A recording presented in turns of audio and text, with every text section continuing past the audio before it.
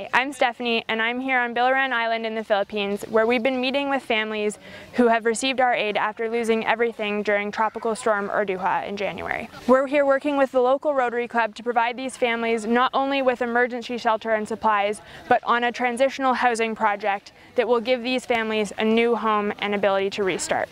Rotarians and ShelterBox have been working together all over the world to ensure that families have the ability to restart. As you can see behind me, these tents have really become people's homes. You can see washing lines and fences that have been built, and this has truly become a little community.